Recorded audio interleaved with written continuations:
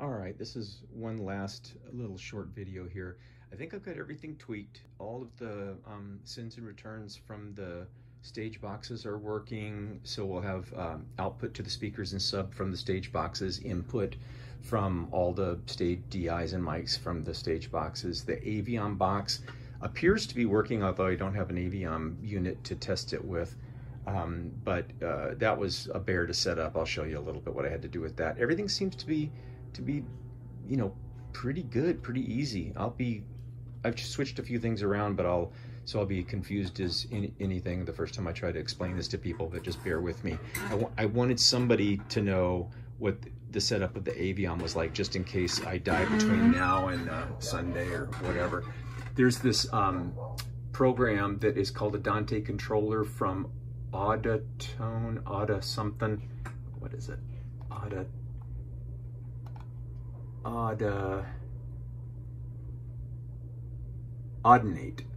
Audinate, A-U-D-I-N-A-T-E, and it is, so if somebody wants to, install that on their MacBook or something, it might be a good idea to have that, so you'll have the ability to do this should I not be around.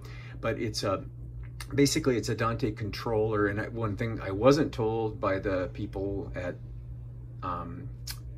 Sweetwater was that if you have an additional non-Yamaha I/O on the Dante network, you can't just do like a plug and play setup. It has to be a custom setup using this controller. And I'm not going to explain the whole thing to you, but basically you've got receivers and senders, and these guys here on the left are the NY64, which is the Dante card in the back of the Yamaha mixer, the first Yamaha I/O box, stage box, and the second one, and this weird thing in the middle that's named strange is the Aviom box. So it says there's transmitters and receivers, and basically it's how these boxes are set to. I'll just give you one example of what's going on here.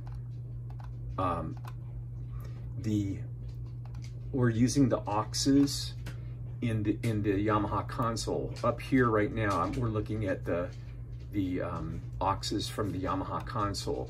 They are assigned, click to a matrix that is the 1 through 16. I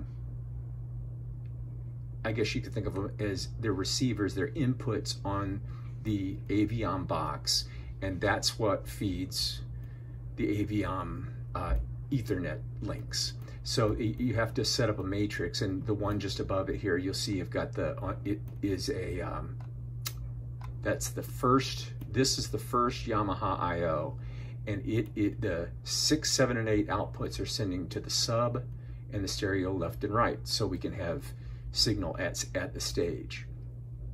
Dax's mic will be coming into the back of the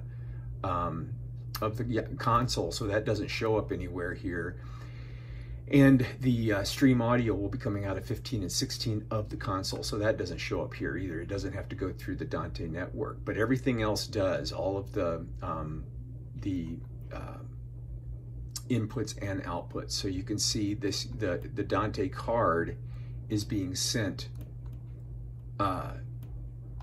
or is looking at the 16 inputs on the Dante card, which really means that's the Dante card equals the board, equals the TF1 console, because it's plugged into that. It's looking at 1 through 16 inputs, mic inputs, or line inputs from the first Yamaha stage box, and then 1 through 16 inputs from the second one. The Aviom box is just a unit that feeds the Avioms. It doesn't have any inputs on it. So anyway, that's basically how it works. It's tricky. Took me a while to wrap my old brain around it, but that's how it works, and that's plenty enough for this. Somebody should get this though, and we can. I saved the file, the setup, and so hopefully we can, put that on somebody else's computer as well. Goodbye.